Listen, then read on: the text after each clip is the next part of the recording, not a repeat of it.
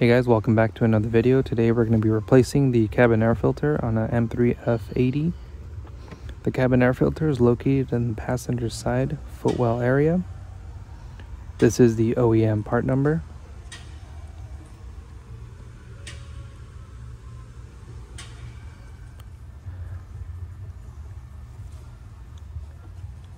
So to start, we're going to get two 10mm nuts removed underneath the panel.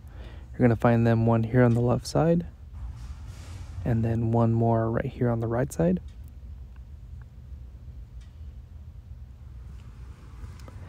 Just go ahead and take both of those out, set the nuts to the side, and now we're going to be able to grab the panel and pull it down by hand.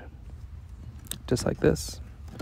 You're going to find two connectors, one for the cigarette lighter. This one came off when I removed it, and then one for the light. Go ahead and unplug both and pull the panel away. Next, further in, you'll see the housing for the air filter. You're going to have two T20 screws here and here. Go ahead and remove both, set the screws to the side, and you're going to have one clip in the back and one in the front. Start with the clip in the back. It'll undo just like this, and then the other one undo, and then you can pull down the rest of the cover and the filter will come right out. Now the filter is directional, so when you pull it out, you'll notice the arrow. So the arrow for this filter is going to be pointing towards the front of the car. So when we replace it, just remember that the filter points to the front.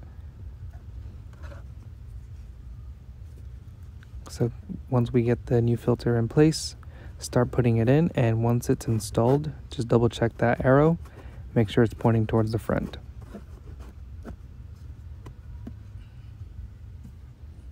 And here's the arrow. Now, one thing to note, this housing cover does have two pins, one here on the right and one here on the left.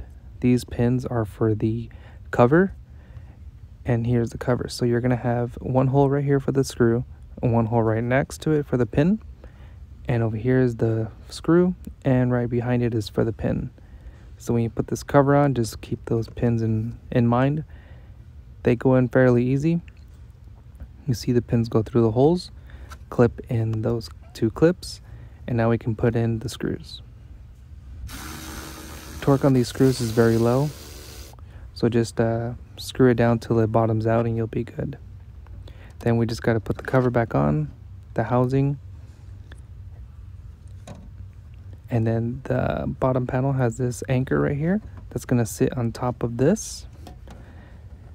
So just when you go to install this, make sure you keep this part right here in mind. This goes on top, and on the left side, there's another anchor, and that goes in a hole.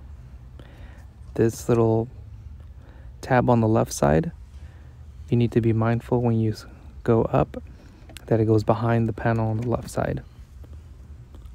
So once you got the two anchors in place, put it up, and you'll see the top here has 3 clips.